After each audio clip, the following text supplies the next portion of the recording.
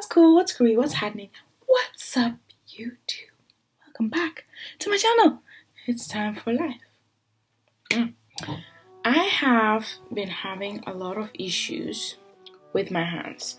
So I've been having issues with writing. Whenever I write, it's like it's really, I don't know, for some reason it really hurts my hand and it gets all stiff.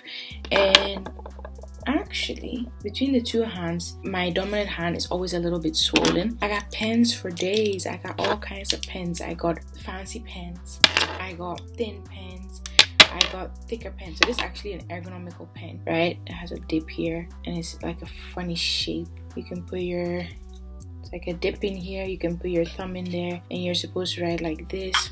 And it gets more interesting. Normal peeps, they can just go around with the big pen, super duper cheap, and or one of these Papermate pens, you know, the Inkjoy things. Also very cheap, but for me it doesn't work. I've had to go for this fancy one. I think this is a Parker. It's one of these.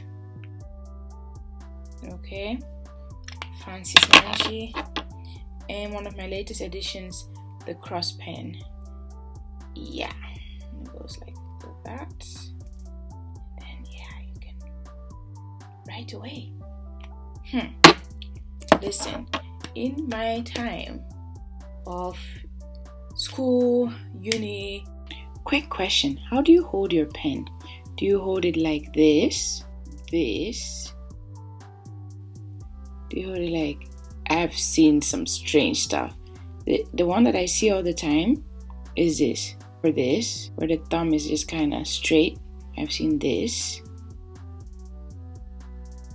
How do you hold your pen? Let me know down below. What have you? I have gotten so many pens, different pens, and sometimes when they were too tiny, I'll get like an attachment on there. So this is one of those attachments, and I'm going to show a lot more in this video.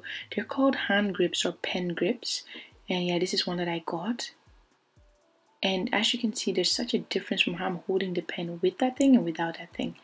And yeah, these are all the different ways, more different ways that I realize people write. I really just observe people and then I would just start writing like them just to see if it would alleviate some of the pain. That's a very weird one because the pen kind of just pops out of your hand, basically. But anywho, let me know if you write like that. I don't really know. So that it becomes less tiny and your grip is wider, because the wider your grip, even, okay, if you're somebody who has painful hands, you'll know this. If you have a very tiny pen, like when you're holding onto it, it's like it's my hands, hold on. We don't do ash over on this channel. We only do moisturized, glowing, and blessed with the Holy Ghost. Okay, so then you have the thin ones, right? And you have to put things on there. What was I saying? I don't actually know what I was saying. Anyway, you get my drift. So the thinner the pen, right, for people who have problems with writing, because apparently there's loads of people, because you even have the Stabilo pens. I've had those before. You've got them made for people that are left-handed and people that are right-handed. Hold up 1 minute. So we're not going to talk about the fact that the right-handed pens are reduced and the left-handed ones are not. This is discrimination, and I'm not even left-handed. Shoot. I've literally, oh my goodness, I've literally gone out once before a very important exam and my hand felt like it was about to fall off, and I literally had to go to the shop and be like, right, which pen can I buy? Because I was like, as I was studying, I was writing things down because that helps me learn. And so, no, it was bad. I mean, in my later days of uni and stuff, I just started taking my laptop everywhere because, you know, it wasn't weird at this point, you know. Everybody was kind of doing it. Everybody had a laptop, you know. But your earlier days, like school and stuff like that, I used to really suffer. And I used to be buying pens all the time because I had so much pain in my hands. Now, yeah. So that when it's thin, it's like you squeeze onto it more. It's just kind of natural. But imagine if you have pain in your hands now, if you hold a pen like this imagine, even if you do this, right? Just put your fingers together like this. Imagine if you had to do this. Already you can see you're relaxing your muscles a little bit, you know?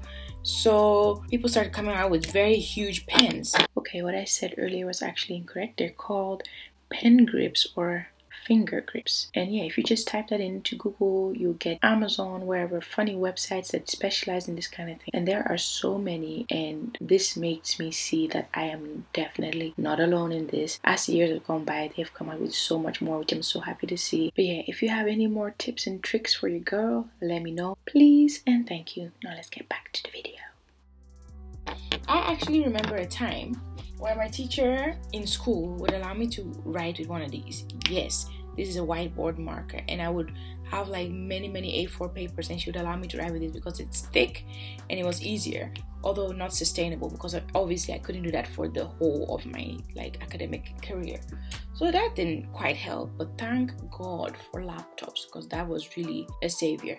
And because of that as well, this is what my mouse looks like. It's like one of those ergonomical ones which I got on Amazon for like £12, and it helps because this is more for your wrist, but it helps because your wrist is kind of just like normal, instead of when we do this and your wrist is kind of twisted with the normal mouse. But with this, your wrist is kind of in a normal, you know, it's just sitting normally. You get what I mean? So the normal mouse is like that, and this mouse is just like this, and it makes your hand, you know, it's just straight and aligned. So that helps me a lot. I got this fancy gyro ball. It's on Amazon as well. I think it's like £12, and you have this red thing in it. Okay, let me try and do this and not make a mess. So you have this red thing in it. You release it, and the thing starts. Oh my gosh, well, that was an epic fail.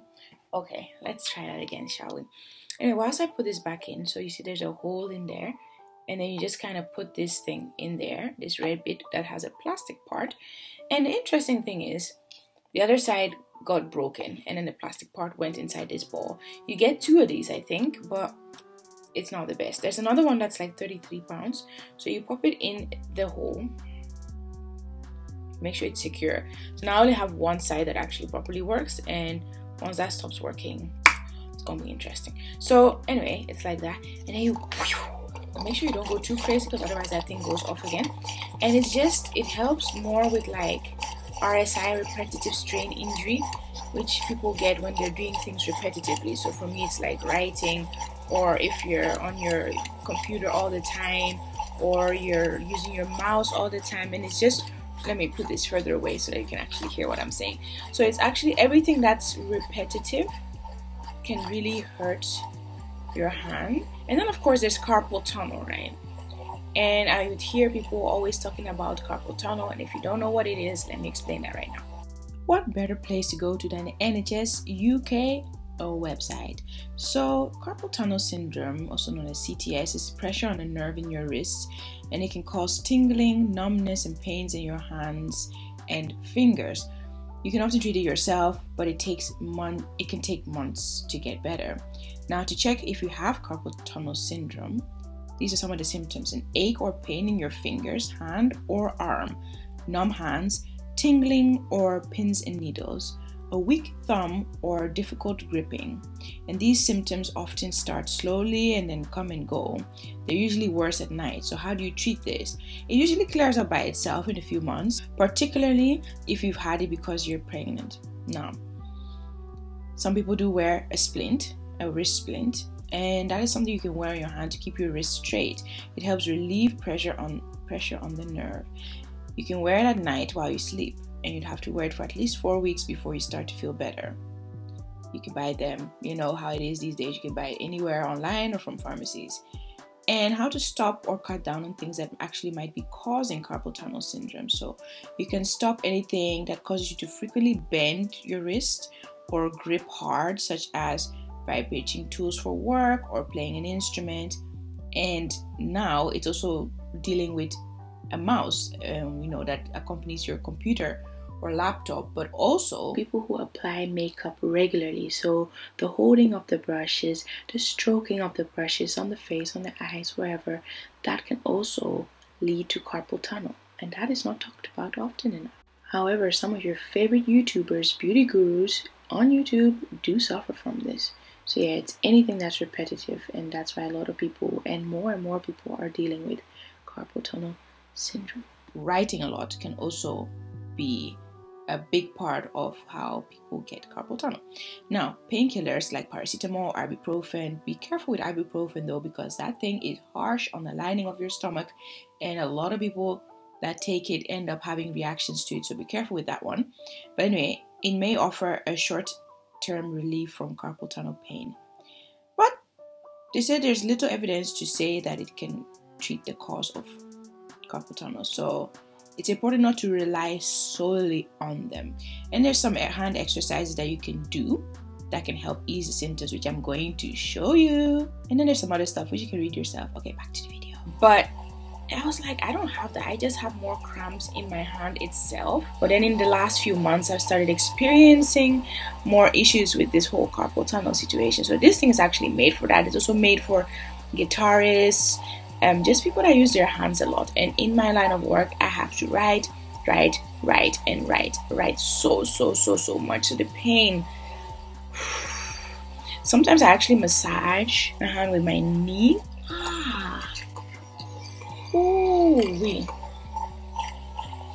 yeah, I don't know if anybody out there knows certain pens or something, exercises that can help with this, because it can be very debilitating and very painful. So I'm going the other way now, and it works because as I'm going one way, the ball inside is turning like the other way. And so like the two forces working against each other help your muscles.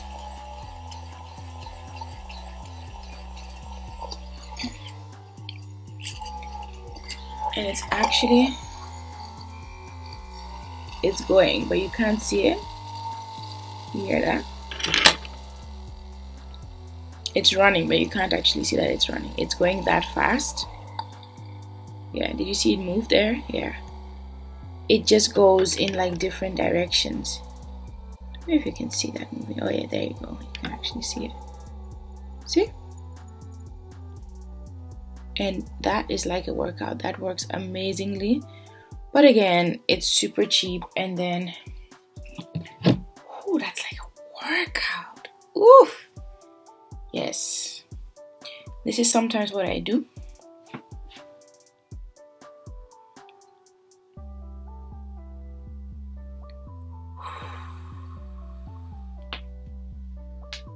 You see, I am just... Did you hear that? But I'm very flexible. And that helps because of that, I'm able to do all these funny movements, and it just really stretches. It stretches everything and makes it feel so much better. There was even a time when I was trying to write with my left hand. I really tried. I think I'm going to do that more. I'm going to sit here with a notebook, a lined notebook, and then I'll just grab a pen and just be writing something whilst I listen to some, I don't know, watch some YouTube or something like that. And just be writing some repetitive sentences, or just write whatever comes up in my mind and get used to it, because ultimately that's how we learned to write with the other hand. But ooh, I actually feel so much better. That feels so much better. Ooh. Yeah, so that's not all actually. I forgot. I do those funny exercises, right? I'll maybe do this and try and stretch my hand. Try and do this with me. Okay, try and do this with me. These are the things that I do. I do this, hold them very tight, and come down. Funnily enough, I only feel this in these two fingers here. But yeah, I do all sorts, and I do this. It's more for my thumb, and I'm pressing them against each other. Then I do that. Try and bend it all the way over, and I can feel that in my wrist coming all the way down. And I do the other side, because my left hand works hard too. So then sometimes I do that. This is more for my wrist, and then I turn I turn my hand. Ooh.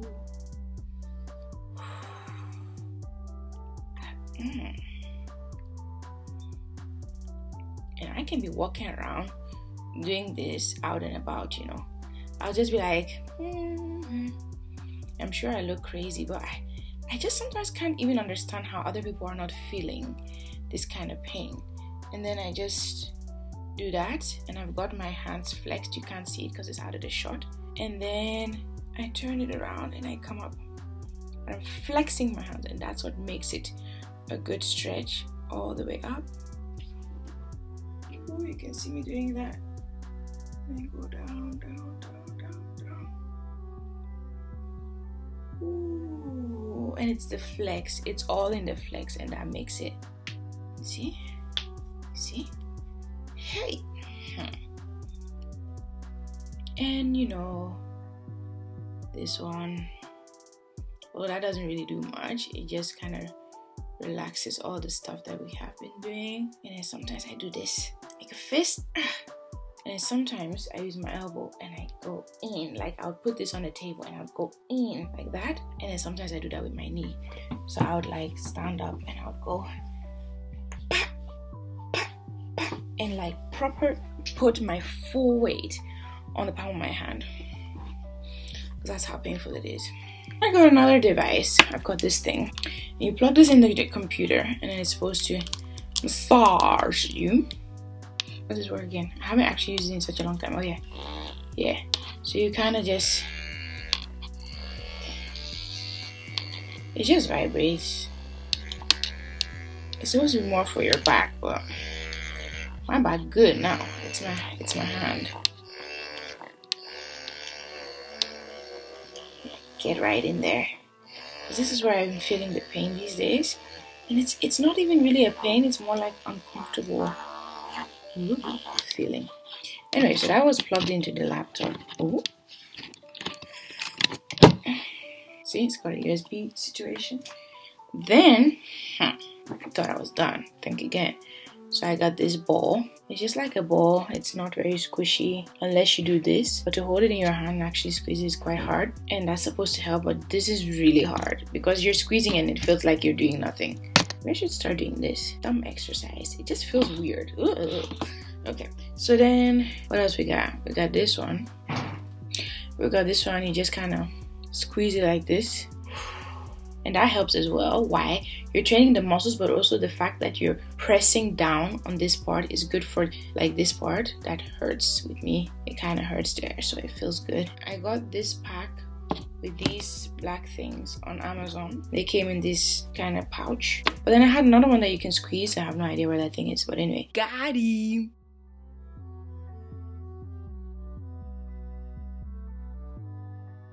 But now this one is so hard. This is so hard. I feel like they should let us start doing this as kids so that by the time you're adults, your hands are trained just like people are bodybuilding and stuff like that. So that by the time you're an adult, like you've got like your muscles are really used to this kind of stuff, because all they know to do is be like, write this, write that. And I'm still from the generation where I have written some essays by hand. I remember that. And those days they could have given us some of these things. Ooh, ow! It just actually feels so weird.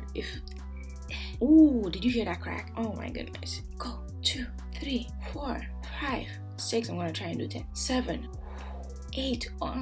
Okay, that felt like I'm about to break my thumb. Like I just crack all over. Just now my foot cracked. Like everything cracks. 9, 10. Just let me know if you know about anybody who has these kind of issues when they're writing, or do you know somebody who buys a lot of pens because they just can't get comfortable with any one pen? Better yet, send them this video.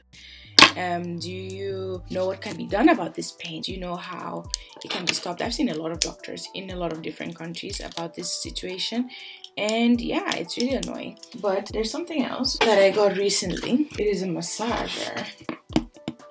And it has infrared. It has infrared, so it will warm up as you massage. And I'm gonna use that everywhere, but also on my hand, because it's quite painful. Sometimes I do this as well. I just get in there, and obviously I put a hot water bottle on it and everything. Like I try so many different things, but it's before I do this. Yeah. Something as normal and as simple as just writing has never been that normal and simple for me, like ever. So yeah, please help if you know how. Help a sister out because I'm suffering. I really am though.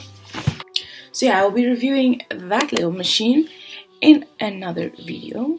But for now, I hope you enjoyed this one. Make time for glorious life. It's time to start what? Living it right. And I'll see you in the next one. God bless. Bye. Make sure you hit stomp and turn up subscribe button. Did you hear my elbow crack as I did that asonto move?